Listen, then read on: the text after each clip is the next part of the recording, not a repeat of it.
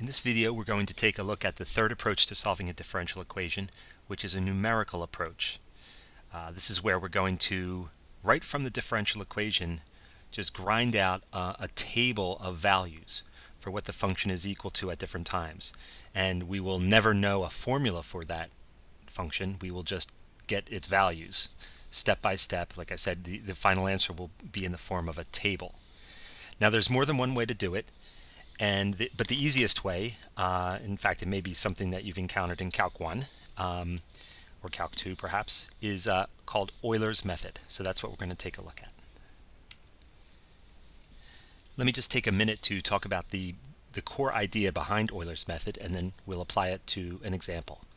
And the idea is very simple. It's simply this. At any point in time, if we know what the function is equal to, and we know how fast it is changing, of course that means knowing the derivative, then we can estimate what y will be a little bit later. It's that simple. Suppose we have a function and we know that y currently, and I'm just using the word now to represent like sort of any current time wherever we are in the process, y right now is 15, and suppose we know how fast it's changing. So in other words, we know the derivative now, and let's say that the derivative right now is 3.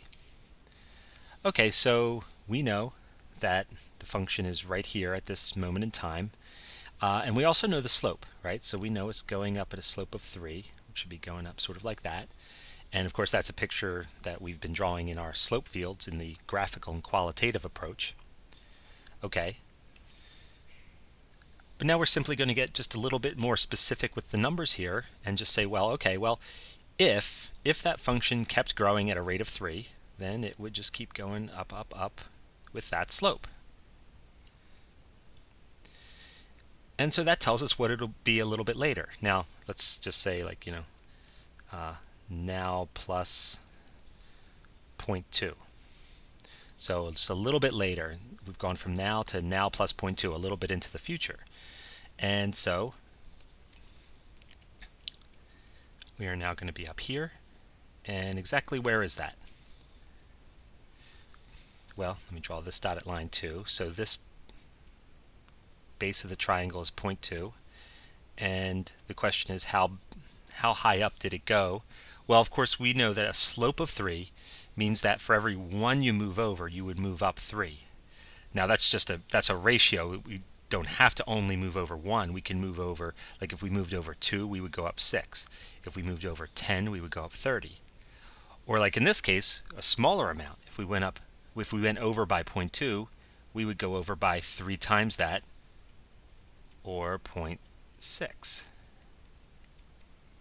And so we'd be at 15.6. And that's the idea. Just to capture that in another way, we're saying that the change in y is going to be whatever the derivative is times the change in t. Now, the only thing I will change about that, however, is instead of saying equals, I'm going to say approximately equal, and let's talk about that. But yeah, it's a real simple, just a multiplication problem. Sometimes in Calc 1 we call this the microscope equation, so you might know it by that name, but it's just a real simple, obvious sort of fact about slopes and about the fact that the derivative is the slope. Now, just to spend a couple seconds on why is it only approximately equal and not equal. Well, the reason is that that slope is an instantaneous slope. The derivative means how fast it's growing right now, not necessarily 0.2 from now, or even 0.1 from now, or not necessarily at any amount of time into the future. That is only right at that snapshot moment is the derivative 3. So although we are saying the slope was 3 right there, we of course don't know, and it probably isn't true, that the slope continues to be 3. Right? So we really can't project it in a straight line. Most likely this y is going to curve or something like that. It might curve downward, it might even curve and go steeper, but chances are it's not going to be a perfectly straight line. And so we're not taking that curve into account in Euler's method. But the idea is, if we don't go too far into the future, and that's why I picked a smallish number like 0.2, if we only go a little bit into the future, there's probably not going to be too much difference between the straight line curve that if the slope stayed at 3 versus what y actually ends up doing, which is curving a little bit. So yeah, the difference between what it really ends up being and what it is if you just project a slope of 3 for that whole time period is going to be small if delta t is not too big. And of course, the smaller delta t is, the closer this is to being accurate. So this microscope equation is more accurate the smaller delta t is. Okay, so this is the basic idea, and now let me show you in an example how we can exploit that and solve a differential equation just straight numerically, just generating a table without ever getting a formula for it. Let's take a look at this initial value problem. Now notice we have a differential equation and an initial condition. And this is something I should point out right off the bat. We have to apply these methods, Euler's method in particular, we're learning now, to initial value problems. Numerical approaches will give us particular solutions. So you need an initial condition. You can't get a general solution, like the whole idea that we saw before of having like an arbitrary c in our formulas that represented all solutions. Or in the slope field, we have all these dashed lines throughout our graph representing all the different ways graphs could go through. With this numerical approach, we only can do sort of one solution at a time. So we need a starting point, and then we create a table that starts at that initial condition and just goes from there following the differential equation. So unfortunately, it's just sort of one at a time. We need to have an initial condition, and we have to work off of it. Okay, so now what we're going to do, as we've been saying, is the end result is going to be a table of values. So we're going to set up a table. Here we go, a column for t and a column for y. So those two columns, that will really sort of represent our solution. Now, along the way, we're going to also need to be computing derivatives. So I'm going to throw in another column for the derivative.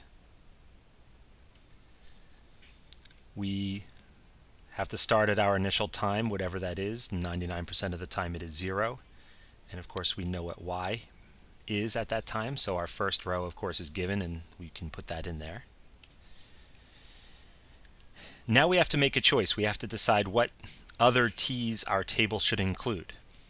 Now this is where we decide sort of the step size. Should we go by ones, 1, 2, 3, 4, 5? Should we go by 0.5s? Should we go by 0.1s? What should we do?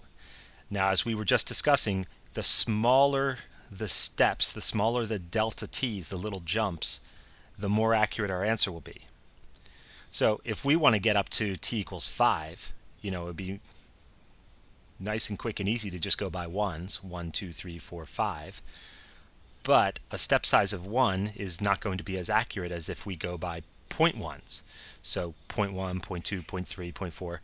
But of course, the price we have to pay is now it takes 10 times as many rows to get up to t equals 5, if that's as far as we want to get to. So this is the trade-off. Smaller step sizes are more accurate, but of course we need more of them, and therefore more computation and more work to cover as much ground. Just to get in and just so you can see how the method works, let's just pick something. Let's pick a delta t of 0.25. Let's go by quarters.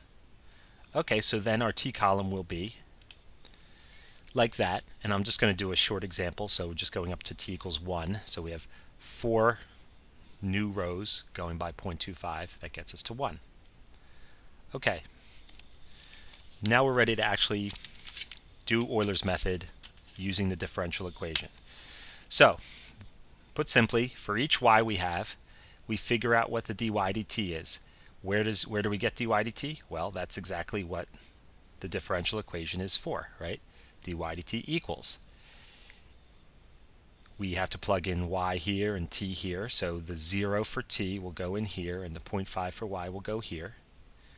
And that will give us 0.25, I think. Yeah, 0.5 squared minus 0. 0.25. So that means the function at the very beginning is equal to 0.5, but it's growing at a rate of 0.25.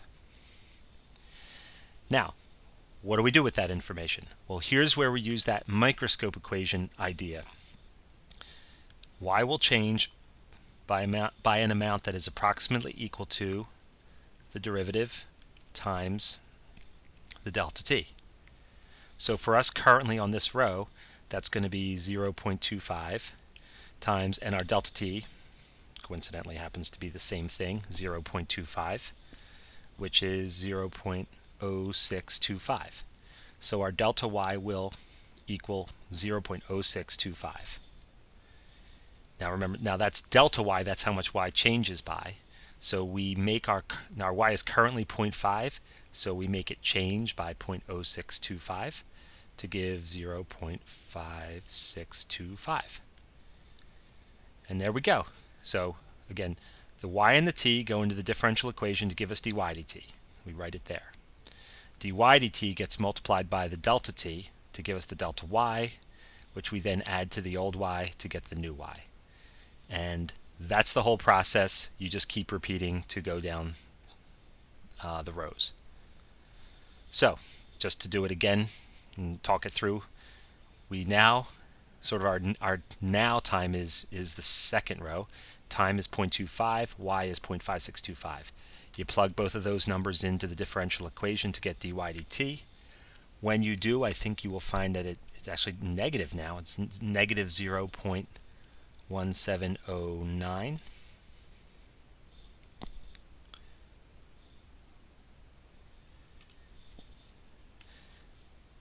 Sorry about that. Looked at the wrong space in my notes. It's negative 0.6836. So that's the rate at which y is changing. It's decreasing now. We multiply that by the 0.25 over here in the microscope equation. Again, that current derivative times 0.25. That delta t is always going to be the same value throughout the whole problem, in our case 0.25. Okay, and that's the negative 0.1709. And again, that's delta y approximately. And so we add that to the our current y of 0.5625. And of course, since it's negative, that's going to go down, and we get 3916. All right, so that is the procedure behind Euler's method. Now you just keep going. So let me just fast forward, put in the next couple of rows, and we'll get to the end here. Okay, there you go. So we have now put through up to t equals 1, and we have y being negative 0.8188. Every number after the first one is an approximation, and we should always remember that. And how accurate it is based on the smallness of our delta t. But no matter how small delta t is, there's always going to be a little bit of error, except in very, very specific circumstances, which you should not assume are ever happening. You should also know that because each y value, which already is an approximation, is then used to get the next dy dt to get the next number, that these errors are growing. The amount that we're off by is going to grow each, row by row, and so that this last number is going to be off by more than maybe that first number after the initial condition was. So we kind of, over time, wander away from what is really going on. But that's the price we pay for this method. And this method, as you can see, the benefit is so systematic. It's so mechanical. Once you understand what's being done, it's real easy to do. Anybody who can plug numbers into a calculator can do it. And yeah, it's very, very straightforward. And it has, it could be as complicated a differential equation as you want. Because all you're doing ever is plugging numbers in to get this column. And so it's really simple. But yeah, the price we pay for the simplicity is the accuracy is not 100%. Because this is so systematic and simple, as you can imagine, this is just prime territory for computers and technology to take over for us. This is very repetitive, a little tedious if you're doing it by hand, but always the same thing every time. And that's exactly what computers are, excellent at. So it is, in practice, people don't really do it by hand. This is like slope fields. This is something where we do it by hand just so we convince ourselves that we know what's really going on. But pretty soon we move to letting technology do it for us. But let me do one more with you by hand, just so we know we're all understanding what's at play here. Okay, here we go. Simpler differential equation, dy dt equals y plus 3. Now this is actually autonomous, which means it is absolutely separable. So we don't need to do this numerically. We could, perhaps, depending on whether we can do the relevant antiderivatives, we could try to do this with separation of variables and try to get a formula for it. But nonetheless, let's use Euler's method on it, and actually it'll be instructive because we can, maybe afterward, we can get the formula, which of course is exact, and we can compare it to what Euler's method is giving us. Okay, so let's pick a small delta t, since we're going to be comparing it to the truth. We maybe don't want it to look too bad. Let's go with 0.1. Of course, we could go smaller. We could go 0.01 or 001, and it would be that much more accurate. But let's go with 0.1. Okay, of course that means here's our t column. I'll just do a few. We'll see what we get. Let's aim to get y of 0.5. Let's say that's our goal. And of course we're going to get an approximation, an estimate right there. Okay, let's get started. Well, right off the bat, y is 0. It goes in for the differential equation, which, because it's autonomous, does not include t, so we actually aren't even going to refer to these numbers. We don't need to plug them in. So just 0 plus 3, so 3. So y is growing at a rate of 3. All right, so remember that delta y is approximately dy dt times delta t. So we've got a 3 times a 0.1, so 0.3 is going to be what delta y is. So this is now 0.3. This 0 plus 0.3 gives us 0.3. Now that we have that, we repeat. dy dt is y plus 3, so 0.3 plus 3. So 3.3. 3.3 times the 0.1 is 0.33, and that's the delta y. You add that to the y, so now we're at 0.63.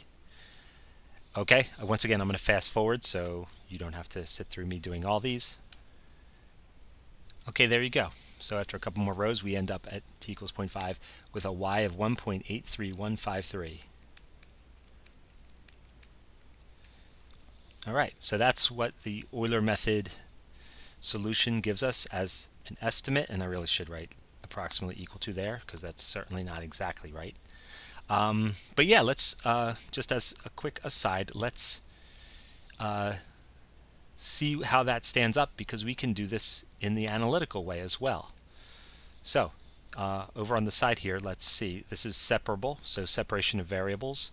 Dy dt equals y plus 3. I can separate it. I'll go through this kind of fast. Pause it at any point if you want to slow this down a bit. In fact, maybe let me just fast forward. There's the general solution, y equals c e to the t minus 3.